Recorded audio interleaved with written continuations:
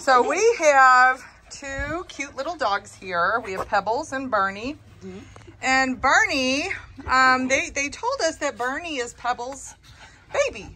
Now, originally I didn't believe it, but look, they both have the, the nubby tails, just like the mama here.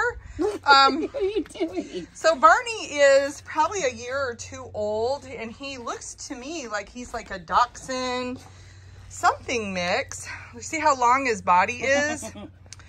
And I'll tell you, when he first came in, I have never seen a dog more petrified.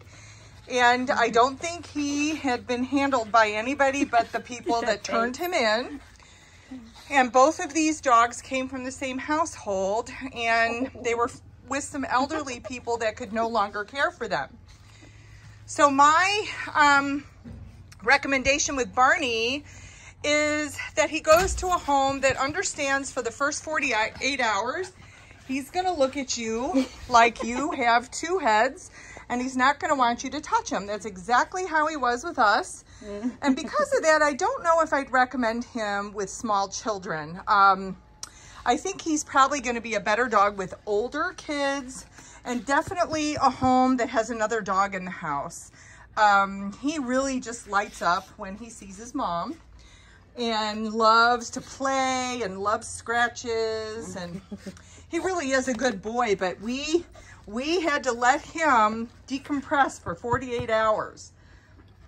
He just was very, very scared. That sweetheart now. He really is. He gets the award for most improved camper upon intake. He really does. Aw. So Barney can be in a household with another dog, older children, and anybody who is patient.